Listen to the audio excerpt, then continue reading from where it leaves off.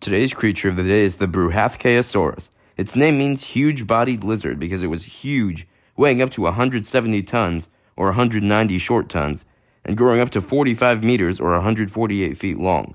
It was the largest dinosaur to ever exist, rivaling even the Argentinosaurus. But it may not have existed at all. I'll explain in a minute. Bruhathkayosaurus was a titanosaurian from what is now India during the late Cretaceous, approximately 70 million years ago. It was an herbivore with no natural predators at adulthood, but babies were probably hunted by Rajasaurus. It may have traveled in herds, and that would have been a sight to see. A herd of those things could have definitely shook the ground. It went extinct due to the KPG extinction. Now, why would this thing not really exist? Well, due to the remains being fragile, they disintegrated due to exposure to the elements and weather conditions. Even before that, the remains were first misidentified as a type of large theropod.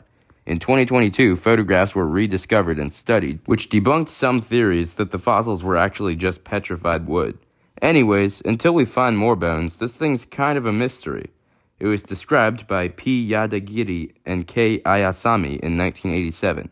There's only one known species, Bruhathkayosaurus matlii. Well, that's a prehistoric giant, the largest animal to ever walk on Earth, that we can't really say much about. Fingers crossed we find more Bruhathkayosaurus fossils someday, and maybe, just maybe we can learn more about it. Anyways, be sure to like, subscribe, and comment what other creatures I should talk about.